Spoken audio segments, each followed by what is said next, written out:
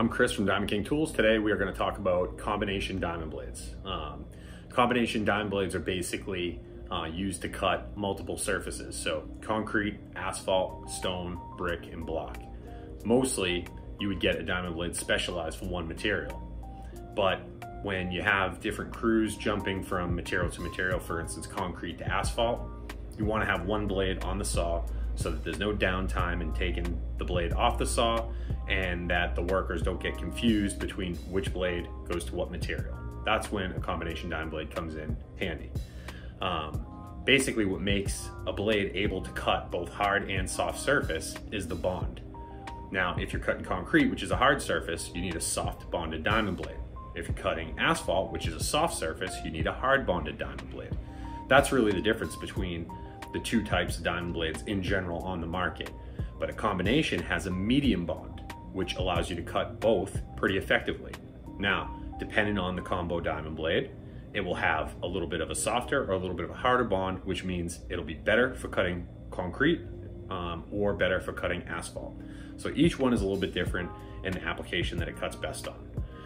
But that is basically what makes a combo diamond blade. The types of companies that need combo diamond blades are basically utility construction, heavy civil construction.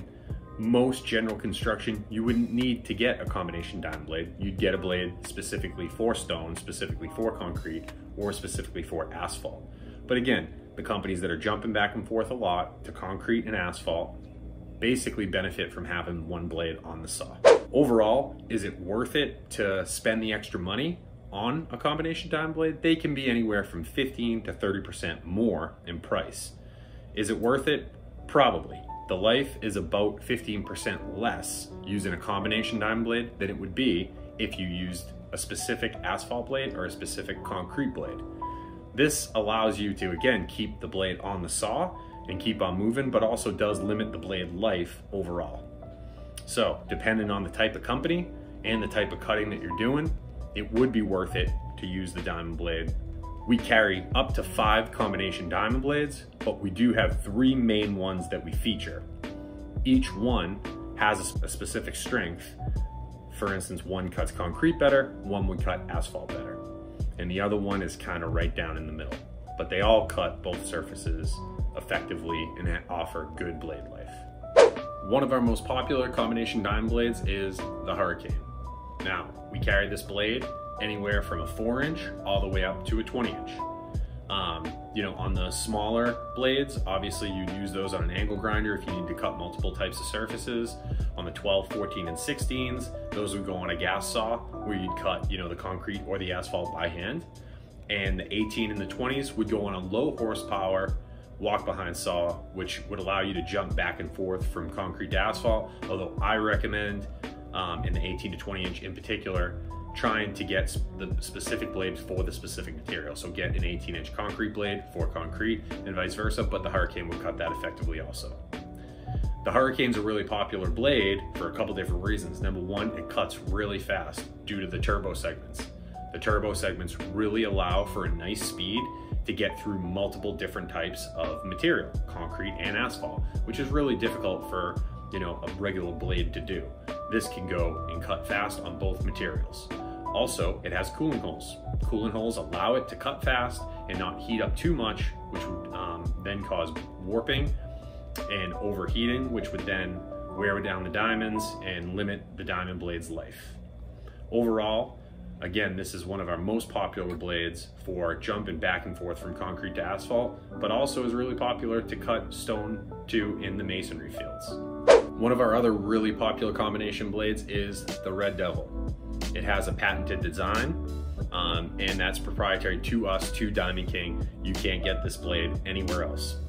One of the biggest attributes of this blade is it's really, really effective in cutting asphalt. So most combination blades are basically heavy on concrete, lighter on asphalt. I think the Red Devil is more preferable for a cutting application that's heavy on asphalt with a little bit of concrete.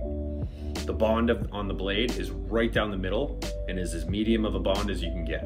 It has slanted gullets, which allows for really aggressive cutting through all those different types of materials. Again, we carry that in a 4-inch all the way up to a 20-inch. So the 16s are really the last size that you can cut effectively and safely on a handheld gas saw. Once you get to 18 and 20 inch, those are gonna go on a low horse walk behind saw. So again, I recommend always going with the specific blade for the specific material, but this will cut both effectively.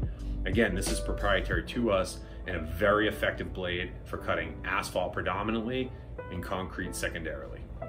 So our last combination blade is the Thundercut. The Thundercut we carry in a 14 inch and a 16 inch. It's a really aggressive cutting combination blade.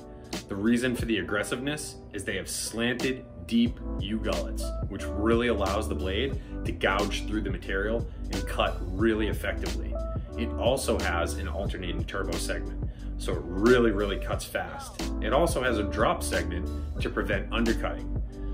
Undercutting is obviously when the core of the diamond blade wears down before the segment of the diamond blade and can cause segments to actually pop off of the blade. So this really allows you to cut effectively, aggressively, and safely. This, I would say, is still, even with the drop segment, one of the more effective blades for cutting concrete in the combination application. So it's not gonna last quite as long as if you're cutting a large amount of asphalt as it would if you're cutting a large amount of concrete or block. I would say that this blade, in particular the Thundercut, is really effective in the heavy construction industries, the civil industries. Not as good of a blade for masonry or even straight asphalt as the other two with the Hurricane and the Red Devil. But overall, a really effective, aggressive combo blade that is more down the middle, you know, for both of the materials that it's used to cut. So in summary, combination cutting blades are definitely a good investment. The reason they're a good investment is because you don't have the downtime of changing the blade from a concrete to an asphalt blade or an asphalt blade to a concrete blade.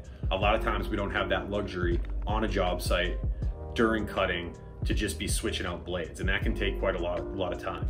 So this allows the cutter to have one blade on the saw and not have that extra time changing the blades out. That in itself is worth it.